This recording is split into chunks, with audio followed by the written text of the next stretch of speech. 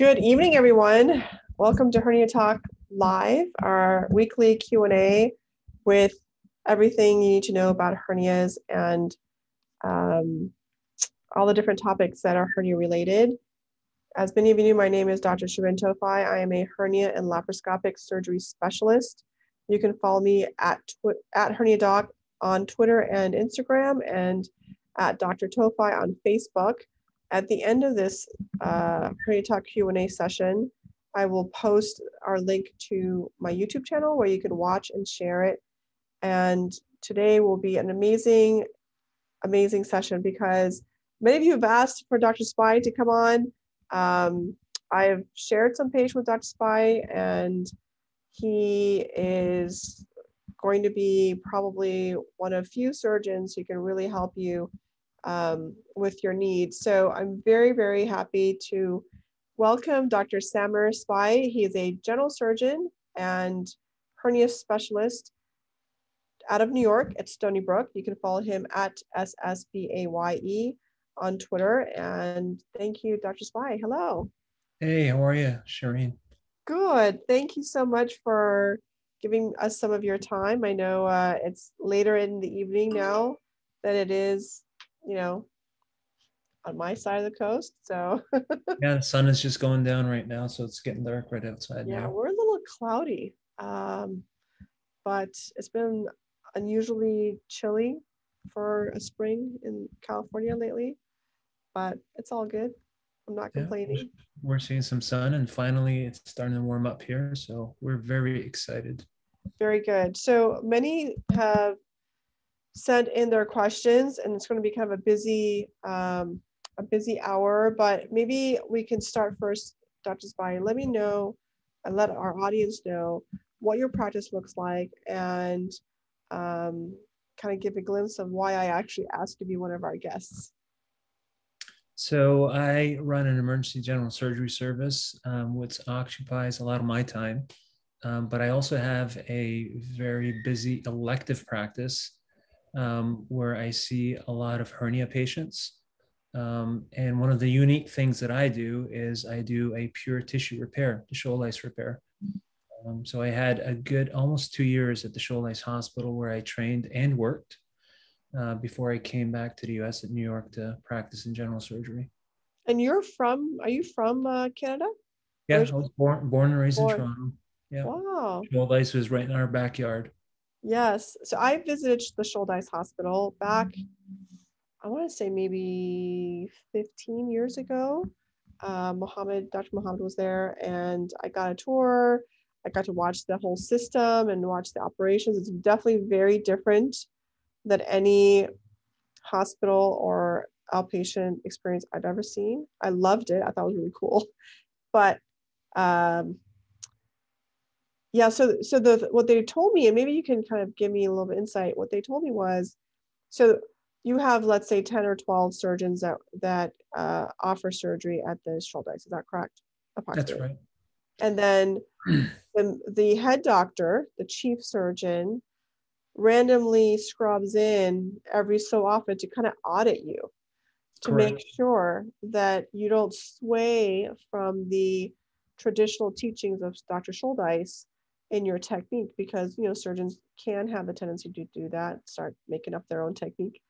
And that's allowed the clinic to offer a very steady stream of operations that are very similar from surgeon to surgeon, and therefore it keeps your outcomes very similar too. Does that sound right?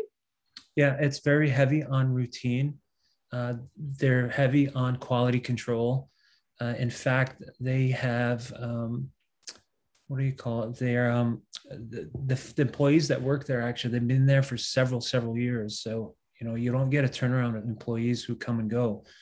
Some of them have been there for at least 40 years. Yeah. There's a saying, I mean, for surgeons there, that all roads end at Shouldice. So many of them actually, they come in and they sort of specialize in hernias when they're sort of slowing down their practice. But again, they're very heavy on the technique itself. Dr. Shouldice himself, the son, would actually go through the ORs and check on everything. And part of the quality control, the chief of surgery would do the same thing. That's so interesting. And then what shocked me was the first time that I saw was surgery being done without an anesthesiologist. Kind of freaked me out, but that just shows you like how naive you are as a US surgeon as to what happens elsewhere in the world. And you're highly reliant on local anesthetic. And that thing you guys have with the syringe, I thought was the coolest technique ever. Very efficient and works really well. Yeah, as you know, Dr. Towfigh, it's so refreshing to see a different perspective and to learn from others. Yeah. So I went in there with a different perspective, but when I saw how they do it and how they've been doing it for many years with the results and, you know, the backlog of patients, it was incredible. They do the most tissue repairs in the world. They do 7,000 a year. Wow. Each surgeon does at least 700 a year as well. So they're very, you know, it's amazing. It's amazing what they do. So we have a lot of questions related to that. If you don't mind, I'll start going through some of these questions and you can help answer them. So, okay, this is a patient said, my surgeon told me he will do the Bassini repair. How is that different than the Shouldice repair?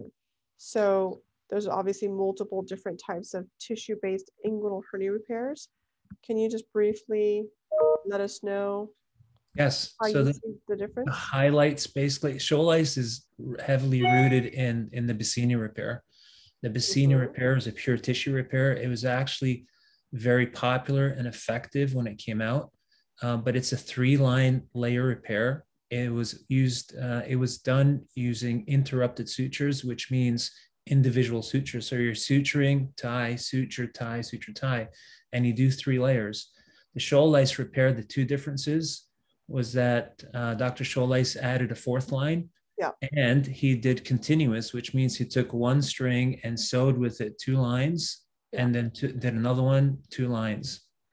And so that's the biggest difference. And he managed to bring down the recurrence rate from over 20% down to 1%. And that's been consistent. They can track back to 1945 to today exactly what the recurrence rates each year. Now, one thing from the Shouldice Hospital too is that it's very particular about which patients it offers surgery to. So now you've had your training and experience in Shouldice, you've moved to the United States. We have a very different patient population. I'm sure that our patient population in general is more obese or more overweight than the Canadian population, and definitely more than what the Shouldice operates on. So how have you integrated the Shouldice into your practice, understanding that you now have a population that's different looking? So the success of the Shouldice procedure with regards to recurrence rate and chronic pain rate is also important because it's based on weight against your height, which is the BMI. If you are a BMI of 29 or less, we can predictively quote to you that your recurrence rate in the right hands, somebody who's trained and has the right volume, that your recurrence rate will be 1% or better. Equally with the chronic pain rate, which is 3%, 3 in 1,000. This is data that's come out of the Shouldice Hospital that they've published. So in my practice now, I've had to adopt the same practice, and I tease my patients out. I know exactly who will succeed with a tissue repair, and those who don't, I offer mesh repair for them. Yeah, we call that the tailored approach, where you try and do what's best for each individual patient and not treat them like a statistic. Exactly. Yeah, I love that. Another question is there anything equivalent to the Shouldice for umbilical or periumbilical or ventral hernia repairs? Because I actually read some posts on social media and they say, I have an umbilical hernia repair, I can't do a Shouldice on me, and we have to explain Shouldice repair is very specifically a repair of inguinal hernias, either indirect or direct. And there's a modification of it for femoral hernias. So what do you think is an equivalent? Is there an equivalent for ventral or umbilical? Yeah. So not only did they practice inguinal hernia repairs, but they did also abdominal wall hernias with the same tailored approach. So if you fit the mold, so to speak, you would be successful with that. And the approach was a sutured repair. 2 or 3 lines or even 4 lines, depending on the surgeon. But it would be a repair like the Mayo Repair, which was sutured. Yes. But it's a horizontal mattress suture, and it's running, and it's reinforced by a second line. So you're not just sewing tie, but you're running a whole line and then reinforce it with a second line. And that has been very successful. According to Dr. Michael Alexander, who's since retired, he's done over 2,000 with 0 recurrences. Yes, he was great. I misspoke. Dr. Alexander was the surgeon that I connected with at the Shouldice at the time. So that's interesting. Do you think that the multi-layer repair, in essence, because just to clarify, what kind of suture were they using for the groin? Stainless steel. And what about for the abdomen? Same. Really? Same, and they fall back onto a Prolene. Fall back onto synthetic. Yeah. And in your practice, what do you use? I have had a lot of patients ask me, do you use the same suture? So I managed to find out the distributor, and it's actually here in Garden City. So I get stainless steel. It comes on a spool. Little details. It comes on a spool, and you have to bite a needle separately. So you cut 23 inches. Yes. You swedge it onto the needle, and you sterilize it. Yeah. Well, so in the back room at the Shouldice, there are women, and they're only women, that are doing that. They're making individual sutures for the surgeons. I saw that. That was really cool. Yes. Well, there's definitely men and women there, but they'll also do the same thing for the local anesthetic. They used to use procainamide, and it would come in these big bottles. They'd measure it out, put it on the scale, mix it, and then sterilize it. But they've moved on to a virgin bupivacaine right now. So that's what they're using IV. Very cool. And then, so my question is, do you think in some ways, by doing multiple layers of sutures over and over again, you're kind of mimicking mesh in that you're just making your own, quote, mesh. I'm using that term very loosely. And so that kind of layered approach so the layered approach does 2 things. It's like doing a diastasis closure over a hernia repair. It takes attention off the original repair. Exactly. That's the first repair from pulling apart. And that's true for the Shouldice too, which is great. But in some ways, I feel that if you're doing a lot, you're actually kind of mimicking the mesh because you're putting in permanent something, either Prolene or steel as like your scaffold, right? That's exactly what it is. Dr. Alexander may have told you this, but whenever he spoke about it, it's exactly like putting rebar. Yes. And then you're creating the scaffold for the body to actually create the linkages, the collagen fibers and the scar tissue. That is actually the glue for the repair. So the stitch is actually just the scaffold. That's all we're doing. Our job is just to put it together. It'll stay there long enough until that collagen falls into place. Great. Another question is, for a patient with a small indirect inguinal hernia and a BMI of 27, so overweight but not obese, would the Shouldice still offer better long-term non-recurrence than the Bassini? And even meshed by a good surgeon is hard to beat. It's hard to beat 1% recurrence. Is Shouldice considered your gold standard? For the right size patient. So again, it's tailored. It has to be tailored. If you go over that, you run the risk of getting a higher recurrence rate. And that's where all the data or success of data out of the Shouldice Hospital is. They haven't really done it on heavier patients from different size groups. So I'm kind of hesitant to move up in the weight, but certainly I do emergencies as well. So there were circumstances where I could not use mesh. And so I did a suture technique. But of course, you have to tell a patient, there is a risk for a higher recurrence rate. And BMI of 25 to 30 is considered overweight. So would you do a Shouldice in a BMI of 25 to 30? Yes. So there's flexibility. And recently there was flexibility at the Shouldice Hospital for a few pounds. So according to the chart, it might take you up to 30 or 31 with the BMI. So, but I don't think I have the courage to go higher than that for a Shouldice repair. And do you believe, Do you believe the Shouldice is superior to the Bassini? You know, I don't practice the Bassini. I've done it a handful of times. I mean, my experience and my expertise is in the Shouldice repair. So in my hands, it's definitely superior. Okay, yeah, that's a great answer. When I do the tissue repair, sometimes I feel that there's not enough tissue for a Shouldice, and I feel that a Bassini maybe put less tension. Do you think there's any validity to that? It all depends on how it feels. So if you feel like there's tension, there's always an opportunity to do a muscle relaxing incision as well, which would provide you some tissue to bring over as well. But again, there's always an opportunity to use mesh. And I found it very important to discuss this upfront with patients. And a lot of them will tell you, actually, what happens if you fall into that situation where you might have to use mesh? What do? They end up telling me, well, just close me whichever way you think. Don't use mesh. Or some will say, okay, use mesh, just fix me right. Yeah. And then what do you think about direct versus indirect? So we've had this come up multiple times on HerniaTalk.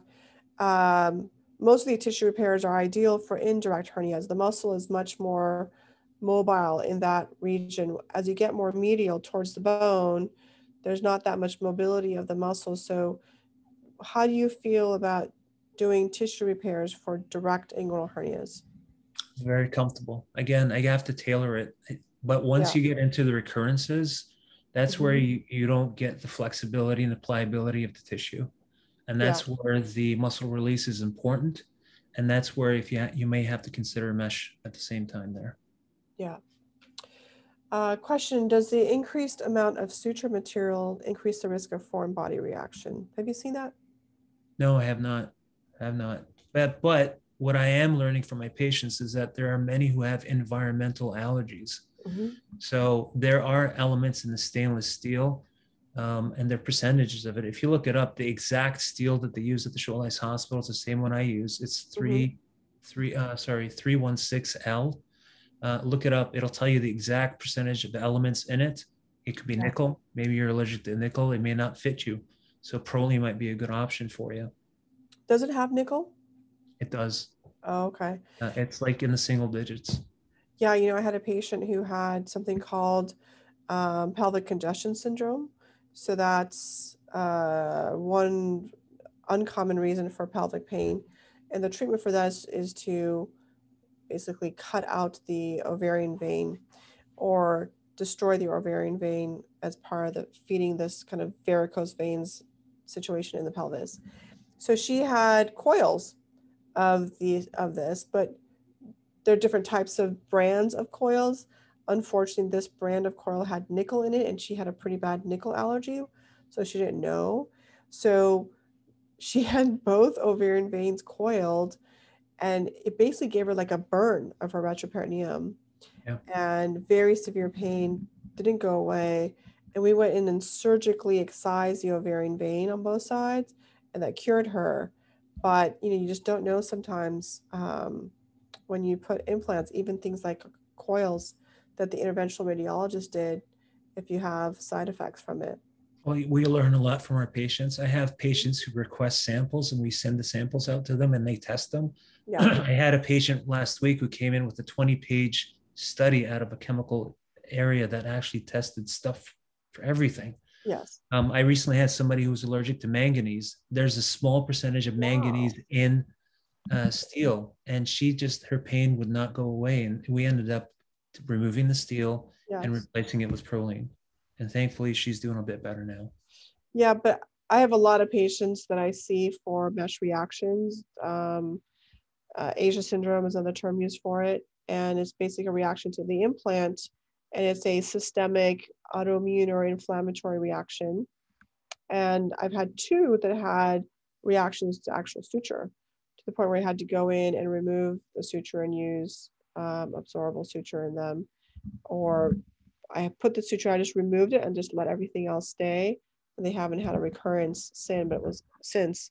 But I try and push the surgery as far out from the original surgery as possible to kind of encourage the patient's own healing. But That yeah, is it important. happens. That's important. Yeah. The Vicryl, the antibacterial Vicryl, is got something called in it. I think it's tensilin. I had to use chromic catgut instead. So I Wow. noticed that I totally taught me something new, this patient. And then how far out should you operate on somebody who has a recurrence? They have Shouldice Hospital has a strict guide there. You don't operate on anybody unless it's after 12 months. Oh, wow. Yeah, until everything settles down. And of course, as you know, I mean, being at the academic centers, sometimes you can't wait that long just because people present with a lot more symptoms. So I mean, it's Yeah. a tough decision. You want to do the right thing for your patient. I think that 12-month number came because the studies show that as you look at patients with chronic pain, the numbers decrease at the farther out you go. So many of those people that present with chronic pain, which by definition was any pain or symptoms after 3 months, Right. they got better and almost cured by 12 months. But I mean, if you have a meschoma or like a hernia recurrence, that pain's not going to go away in 12 months. So I think True. we need to kind of understand how to specifically evaluate patients to and not have like a blanket thing.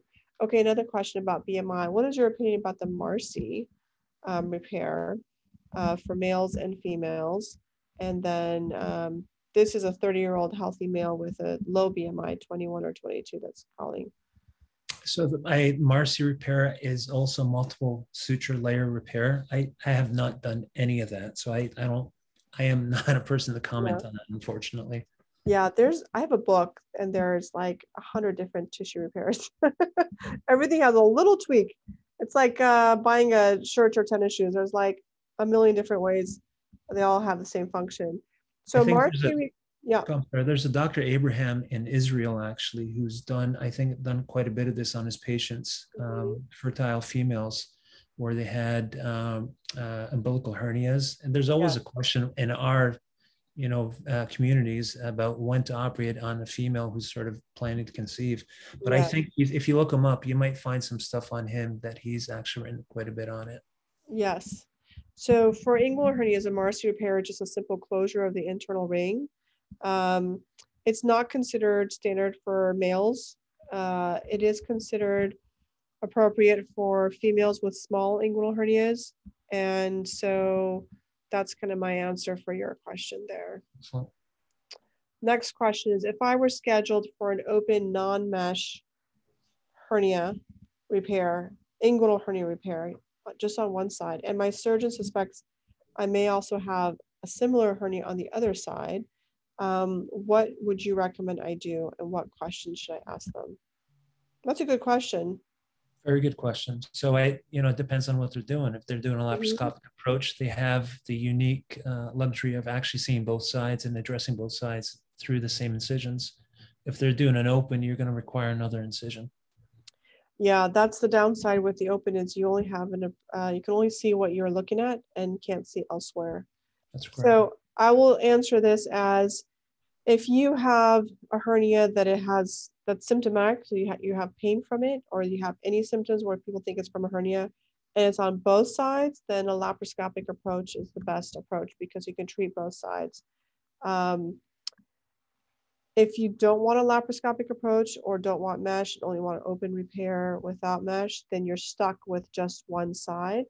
And I would use imaging to confirm if you have a hernia on the other side. It would be inappropriate to make a scar just to look and see if you have a hernia.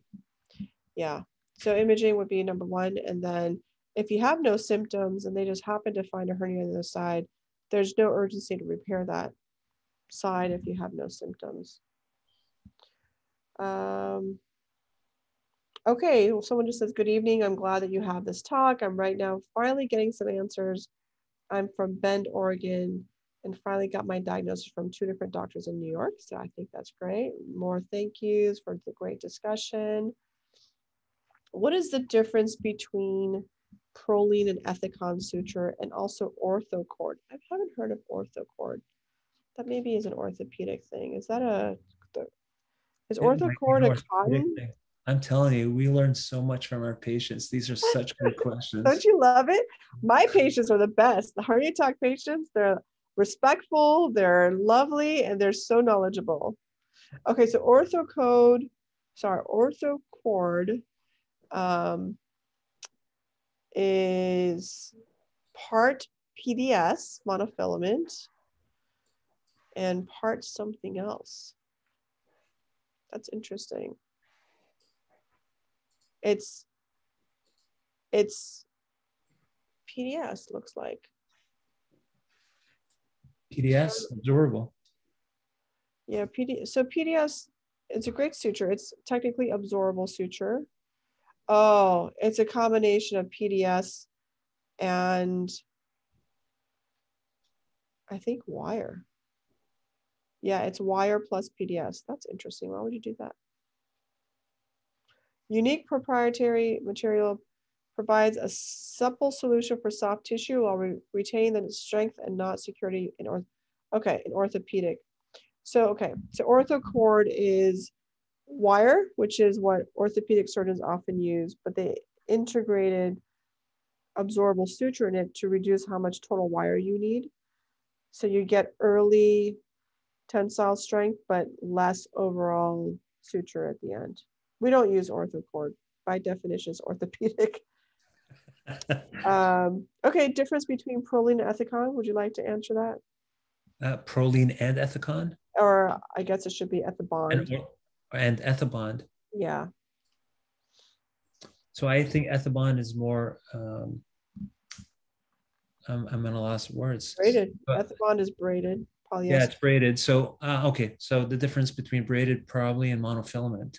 Yeah. So interesting story with Shouldice repairs. They used to use permanent stitch always. So they started out with silk, which was a braided suture. Yes. And that created some infected sinuses. So I think, unfortunately, I think the braided, I don't know, I may be at risk at that, but that's what a braided is. Mm-hmm. Monofilament is more slippery, and I think it creates less reaction to the tissues as well. Right. Yeah, and then one's polypropylene, one's polyester. In my practice, I would say that the beauty of the braided polyester is it's very soft. So if it's a thin patient and you want it kind of close to the skin, like a belly button hernia, I tend to use the ethibond. Did I say ethibond? Ethibond because you don't feel the tips that you cut. But proline, like you said, it's also permanent, but it's monofilament. It's more like fishing wire. So if it's nice and flat, it goes to the tissue much nicer, less risk of infection. But we have various options for permanent tissue surgery. Okay. Oh, this one I have. Okay, here's another question. At the Shouldice clinic, here, I'm going to show this to you real quick. At the Shouldice clinic, they told me they will cut my cremasteric muscle. Why is that? And do you cut the cremasteric muscle? Very good question. They cut the cremasteric muscle, yes, and they found that it actually decreases recurrence rates. But the downside of that is that you lose your cremasteric reflex, which means if you jump into the lake, your testicles don't move up into your body, into the cold water. But there's also, most of the time, you'll have a nerve that runs in the cremasteric muscle, which is called the genital branch of the genitofemoral nerve. Yeah. So it's going to transect that. And from my experience and the Shouldice experience, you'd think you're going to lose some sensation. You're absolutely right. You're going to lose sensation temporarily. You'll be numb there. But we found that somewhere between 6 months and 24 months, everybody gets their sensation back. And there's no loss of motor function. Very important question as well. Everybody will ask that. So the testicle doesn't completely drop. The scrotum doesn't completely drop. No, there are tissues that are closer to the testicle that'll hold it up there. So it's not just the cremasteric. That's just, I think it's mostly just for the reflex. And though they cut the cremasteric muscle, they do hitch it up against the pubic bone, right? It is reattached to the closure of the external oblique at the end. Yeah, I remember that.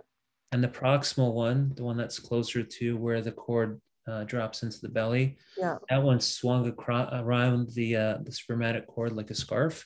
Yeah. And that's the beginning of the recreation of that deep ring. Yeah, that's true. Try not to be too technical. You know, some of the questions that are asked, I really love. I mean, look at all these cremasteric muscle questions. Okay, this patient had an open inguinal hernia repair with a plug and patch for a direct hernia. So that's a type of mesh. I now have chronic testicular pain unchanged from prior to surgery. Many surgeons many surgeons want to do mesh removal, triple neurectomy, and laparoscopic mesh repair of the recurrent hernia. Why can't I just have a tissue repair? So I get these patients as well. They Yeah. come specifically for tissue repair. And again, my selection criteria is the same. It's got to be tailored and it's according to the weight. So if you fit the BMI, I'm happy to do it. These tend to have a lot of scar tissue. It's technically challenging to remove the mesh and release the spermatic cord as well. Yeah. There is some success actually in repairing it using the Shouldice repair. But again, the key is sort of properly releasing the tissues there. And again, the triple neurectomy is important because you're suffering from chronic pain. So you need somebody who knows where these nerves are and to address them properly. Laparoscopic is a good option as well. I mean, Dr. Chen, I believe he had a great talk about doing the triple neurectomy within the belly and just following the nerve up there and clipping them there. Yeah. But I would definitely do a triple neurectomy when I do this. So I'm more on the selective neurectomy.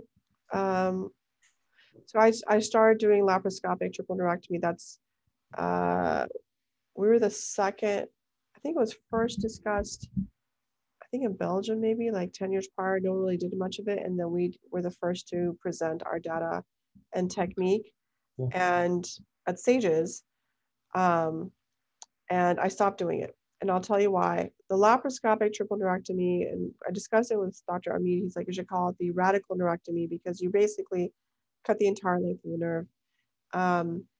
It's pretty radical. And the reason why I say that is we don't know this. And I've looked at every single anatomy book since then. There's no anatomy book that tells you that the ilioinguinal or iliohypogastric nerve has any motor nerve fibers, but it does. Right. And it does as it comes off the spine before it pierces the lateral abdominal wall to come to the front of the muscle, the anterior abdominal wall. There's a lot of muscle fibers, motor fibers that it releases. So in some patients, if you do this laparoscopic triple neurectomy, you're actually denervating that abdominal wall. And you get this asymmetric bulging of that side. It's, I think, a horrible complication. There's nothing you can do about it unless you do some like very radical kind of plication surgery. It doesn't get better. And it's just not a pleasant way to do this. Subsequent to our experience, Dr. Chen presented at the Pacific Coast Surgical Association, his much larger series. And I approached him after his presentation. I said, you know, I've been experiencing these denervation problems. You didn't mention it in your study, and the paper got published. And he said, I asked him if he sees it. He's like, yeah, I see it, but they get better. And that has not been my experience. Interesting. And I'm a huge, like, not advocate of triple neurectomy. The reason why triple neurectomy became popular was with Dr. Amit. He had patient after patient after patient, like this gentleman, that had a plug and patch repair, that had chronic pain. And he looked at his data, triple neurectomy versus not triple neurectomy. And he found that the patients that had triple neurectomy had better chronic pain, it better addressed their chronic pain. However, I'm the skeptic. I think the reason why the triple neurectomy patients got better relief than the non-triple neurectomy is, you know, if you cut everyone at, how should I say this? If everyone's nerve gets cut, then everyone's going to be quote pain-free. Of course, it's not a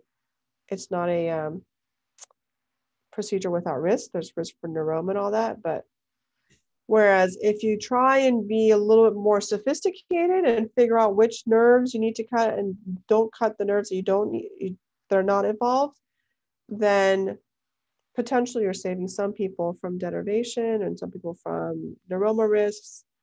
So I spend a little bit more extra time to try and figure out what nerves need to be addressed.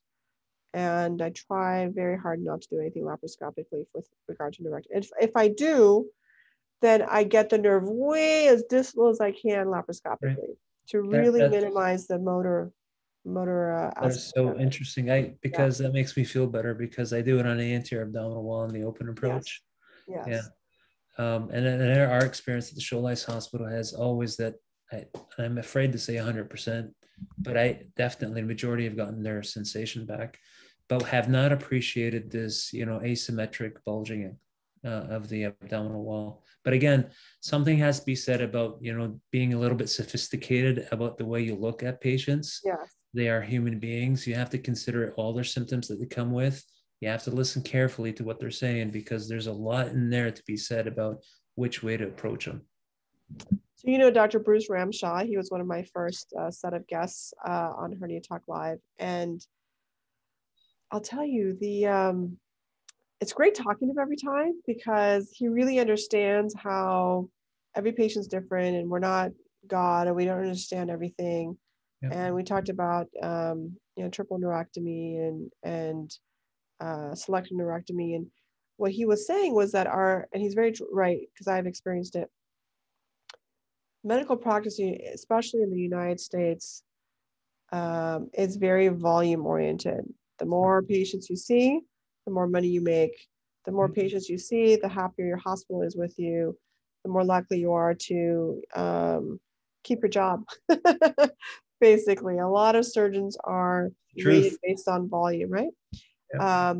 And RV, which is basically work units that are assigned. So if you do like a brain surgery, that work unit is more than a hernia surgery.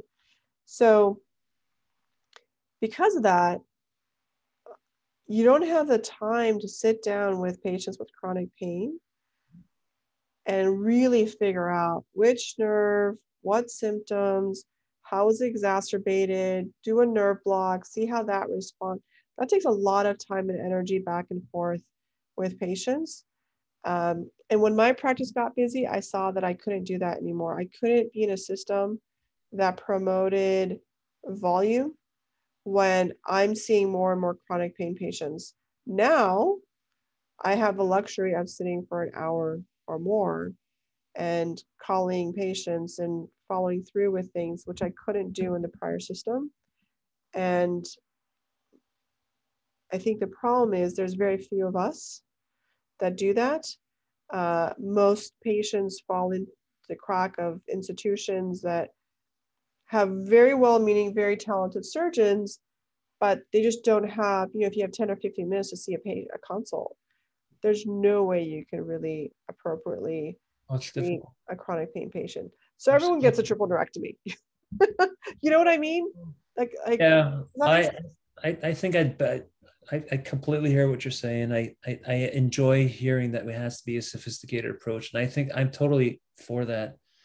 But again, when you're dealing with a recurrent and maybe a triple recurrent, the chances are that the nerves are really intact there. Probably not. Agree. Yeah. Absolutely. So I mean, as you're cleaning up the tissue, developing your planes so that you can sew things together. Yeah. It's a tough decision to make, but like you said, there's few people who actually take the time to sit and listen to these patients because they may be bouncing from one surgeon to the next. Yeah, and they really do need that. And I feel that instead of the patients, instead of going from see 5 surgeons all within their network with a $20 copay, none of whom can help them. Sometimes you have to kind of save your money, go to the one surgeon who will give you the time and effort and get you to the point that you need to go to. It's just a different way of thinking about medicine. And in the US, our medical system is not meant to kind of encourage that. I agree. So going back to this patient, they want to do a mesh removal, triple neurectomy, laparoscopic mesh repair. So your answer was yes, absolutely. This patient can have the plug and patch removed if that's the cause of their pain, and get a tissue repair. I just did one last week. That's a great answer. It is not it's not a pleasant procedure. It's very scarred in. Yeah. And it's, you have to really appreciate the tissues that are running through that space and try to preserve them as much as possible. The mesh is definitely the cause of this. When I see these patients, everything's pretty much socked into the mesh, and that's not a setup for, for anything that's good. So effort has to be taken to remove the mesh.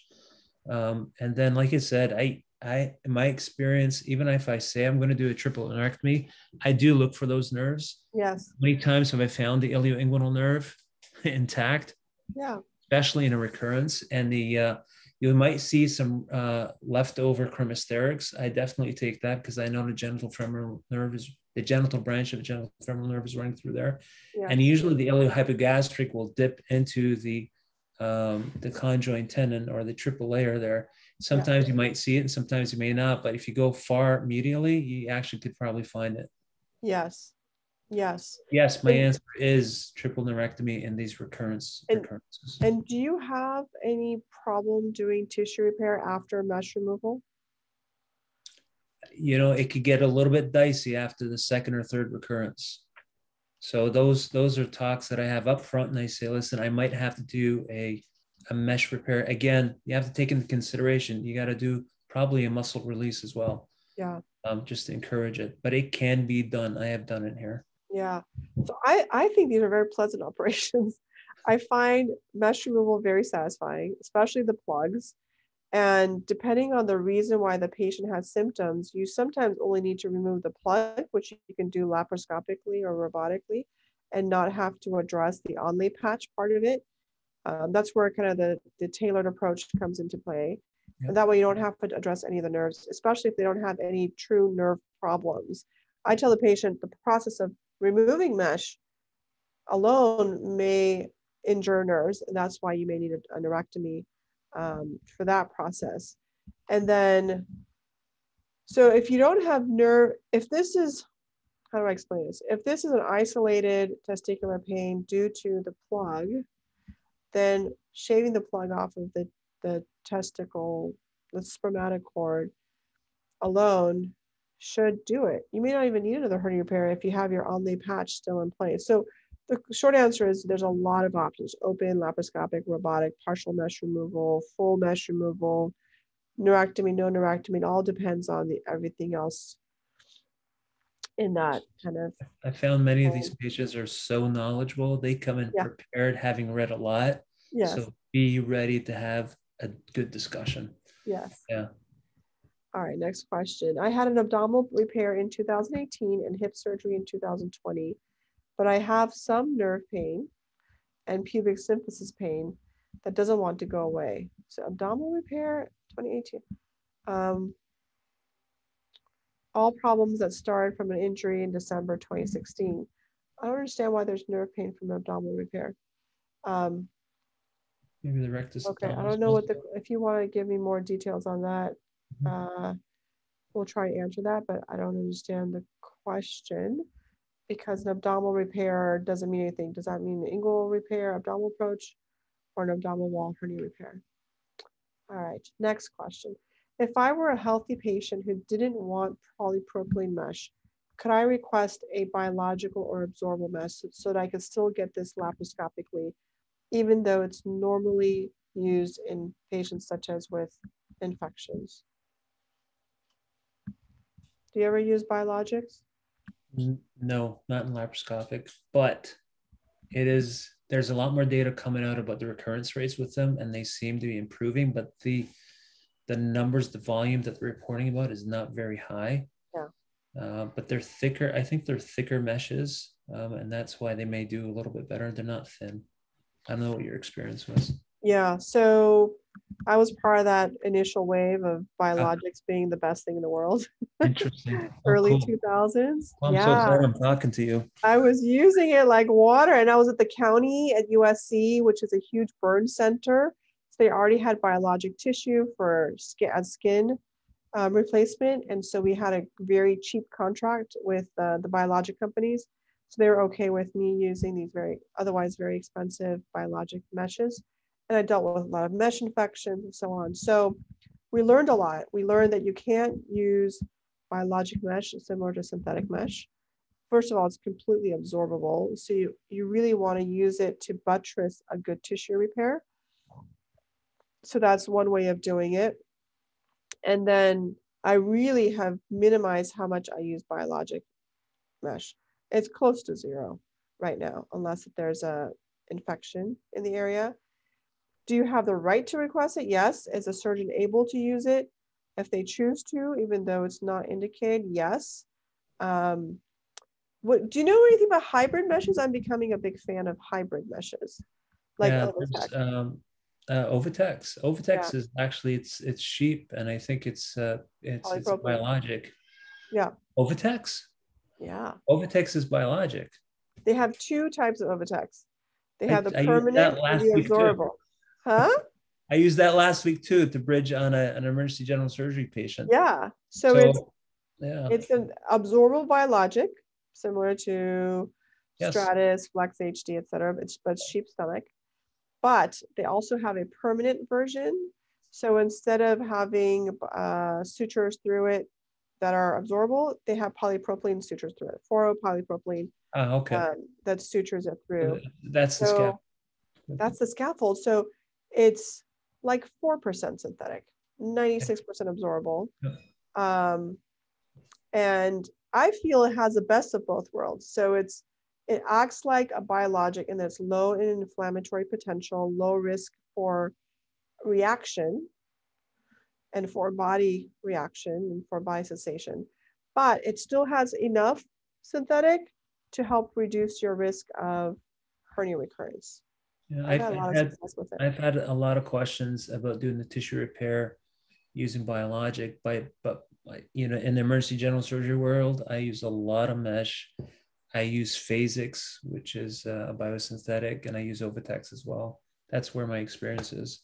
But I've never really used it to buttress a tissue repair. Yeah, I had a patient who was not professional, but very prolific kind of a soccer player. And he needed mesh removal. He didn't want mesh put back in him, but he had a very large direct hernia. So I did a tissue repair on him, and I said, let me put some biologic as a buttress, because I don't want you to bust open this tissue repair. And he did very well. Excellent. So, I don't know. What did you use? I want to say Flex HD. Okay, good. Yeah. Good to know. Okay, next question. Let's see. Okay, someone says you're right about the information with this U.S. system of healthcare. It's better to save and go to a specialist that will have more time. Yep. I totally agree. Completely. Okay. What's the best way to diagnose general femoral nerve entrapment? It's a random question.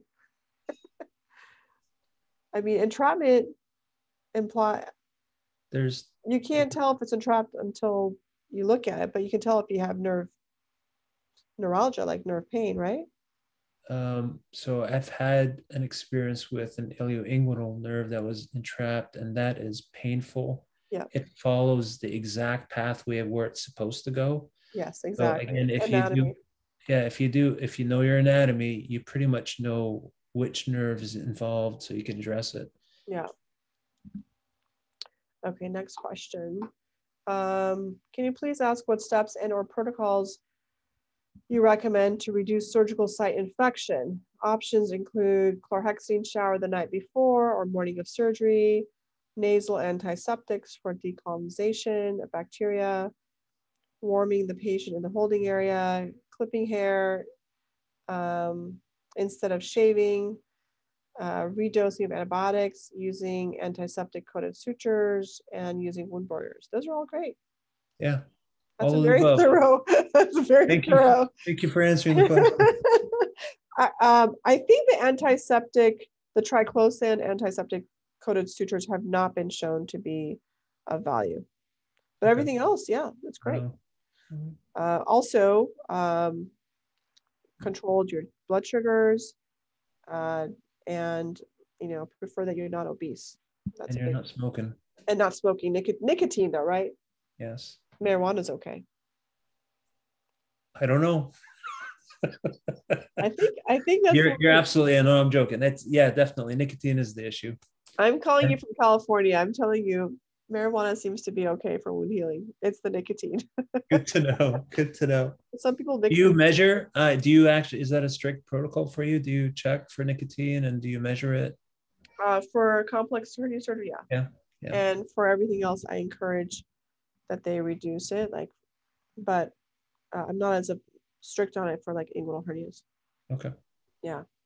Going back to the gentleman with the testicular pain, what are the causes of testicular pain that are not due to the testicle? And I think this is kind of in relation to having had a mesh. So hernias can cause testicular pain, and mesh injury can cause testicular pain. What are your thoughts on those? So interesting, Dr. Ben David, before he passed last year, he actually put out a couple of papers. He would actually get transplanted or explanted mesh from California, Yes. examine it at the University of Toronto, and they found that usually somewhere between 4 and 7 years, there's some migration of the mesh into these tissues, like the cord. So the nerves. into the nerves. They wrote about that. So I mean that I think that really happens. But for testicular pain, you have to consider the indirect hernias, the direct hernias, which can cause pressure there onto the cord. And then they can actually squeeze whatever's in that cord. I mean, you've got your vas deferens, which is your channel for sperm. Mm-hmm. You've got the vessels as well, and you've got some nerves in there as well. So those can all be affected by hernias or by the mesh that's migrated into that. So testicular pain from indirect inguinal hernias can occur. This gentleman had a direct inguinal hernia. So a direct inguinal hernia, assuming you were correctly diagnosed and they didn't miss an indirect inguinal hernia, assuming that was correctly diagnosed, a direct hernia should not give testicular pain. It's the indirect inguinal hernias that cause testicular pain. Repair that should resolve the testicular pain. You can get a different type of testicular pain if the mesh is now causing the pain. So that's kind of where I would say there's plenty of other reasons for testicular pain. We've had 2 urologists on where we discussed this. I highly recommend you go to my YouTube channel, look at the episode we had with Dr. Paul Turek about testicular pain. We completely discussed spermatocele, varicocele, hydrocele, epididymitis, orchitis, spermatoepididymal orchitis, vasal, what's that one? Vasitis, or vascitis, which is inflammation and almost like an autoimmune of your vas. There's plenty of little things that can cause testicular pain, and you really need to go to a surgeon like Dr. Paul Turek, who specializes only in sexual function and fertility in men, because they do a lot of testicular pain workups. So I hope that's helpful for you. We had a great hour with him. Okay, we're getting very close to our hour. Can you believe that already? Amazing. I know. But more questions to come. They just keep coming. I had an open right inguinal reconstruction and right adductor tenotomy, but I have burning pain in the inguinal hernia, in the inguinal area. Yeah, see, these are difficult questions because burning pain can mean a lot of things. Is it labial? Is it inner thigh? Does it wrap around? Is it activity related? These are where you really need to see a specialist. Now, how do patients come to see you, Sammer? So that sounds like a sports hernia repair. Mm-hmm. So they did a tenotomy as well. Yeah. So I've started to see some of these things, and you have to do a comprehensive workup there, make sure you rule out other stuff. Yeah. But again, like you said, you have to find out exactly more information about what's going on with what's the burning from, where is it happening, to better identify exactly where the issue is and sort of investigate. Like I don't hesitate to investigate with imaging if I need to. Yes. To find out exactly what's going on. You might be surprised. You might find a reason for it with the imaging. Yeah, it looks like they found a torn external oblique fibers near the internal ring that was repaired. And then for some reason, they'd sacrifice the ilioinguinal nerve. You don't need to do that if you have a fascial tear. You just fix the tear and then the nerve pain goes away. And then we published we're publishing our data, but we presented it at, we'll be presenting it at Sages as a podium presentation on, the downfalls of neurectomy. And we showed a 4%, and I think nationally there's like a 5% neuroma or recurrent neuralgia pain. So for example, since you got your ilioinguinal nerve cut, like I said, every decision that is made has pros and cons. And so neurectomy cons include potential for neuroma and more burning pain. So it's possible that your pain is now from this neurectomy. There's a lot of things that can go wrong. You just need a surgeon to kind of sit down and figure it out and like maybe get nerve block. Do you do nerve blocks in your office or ultrasound or anything like that? I do trigger injections. Yeah. But again, I don't hesitate to enlist the help of colleagues such as a pain specialist and sort of who can assist me with some of the chronic pain issues. Yes. Yes. So you were saying, I assume you see patients both locally and from all around the world. Do you do virtual consultations with them? I did a whole afternoon this afternoon. You look so fresh though. It's the lighting. You know what it's like at the academic center. Yes, I know. But this is a great way to end my day. This is the best way. Oh, well, this could be your life. This could be it. I am in. We'll be talking. Very good. Did you call your office? Do you have a website? Did they just tweet so you they can on your Twitter account? They can get me on my Twitter handle. You can actually Google my name and profile. You'll see a complete academic profile there. There's a hyperlink for Shouldice repair. Yes. At the end of that, there's a form that you can fill out PDF and just fax it over to us. That's great. Yeah. And you offer laparoscopic, robotic, open? We part of the division offers all of that.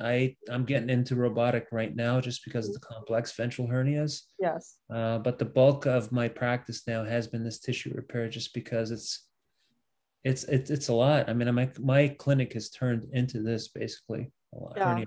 Yeah. Well, because there's a demand. There's so many patients that we all need to help. And I'm happy to see the complicated ones and sort of sit down and figure it out. I mean, if I don't have the answer, I'm sure I'll find somebody who may have a better answer than I do. And that's the whole point. We're trying to help them out. How far is Stony Brook from New York City? It's about an hour and 20 minutes. By car? Yes. Okay. And train. Yeah. They can fly in. Yeah, we get people fly into LaGuardia or JFK, or we have Islip here, which is an airport. It's about a 20-minute drive. Great. Well, thanks for your time. This was fun. Thank you, Dr. Towfigh. This has been a pleasure. Thank you so much. Hope to see you again soon, maybe at a conference. I don't know if you'll be at Las Vegas. You'll be at Sages in Las Vegas? I'm going to try and get there. I know. Yeah. We'll catch up then. Thank you so much. All right. So lovely to see you. Thank you. We're going to say goodbye. Thanks everyone for joining me. As you know, we'll be here again next week doing another episode of Hernia Talk live. Many of you are already on herniatalk.com. And so on that note, I'm going to say goodbye. Watch me on my social media accounts for the link to the YouTube video for this hour. And I'll see you all next week. And thank you, Sammer. Have a good night. To talk to you. Thank you, guys. Bye.